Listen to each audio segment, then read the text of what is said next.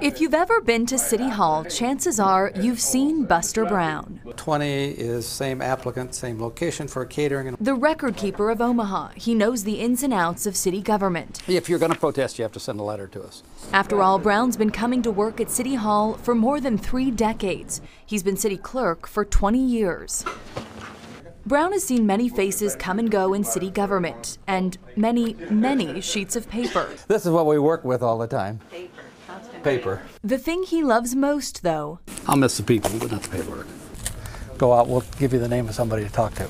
the people, and giving the public information. Once it reaches my desk, it's public, and I'm going to provide that to anybody who wants it. When it comes to retirement, Brown is in good spirits. Retiring April 1st, and it's not an April Fool's joke.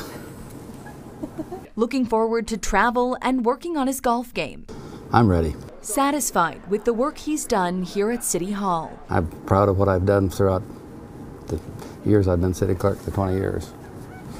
The most proud thing is getting stuff available for the public. The more we can get out there, the more informed the public is, the better off we are. The city is better off, perhaps because of Buster Brown. Milton? Yes. Pauls? Yes. Thompson? Yes. Festerson? Yes. Gurnett? Yes.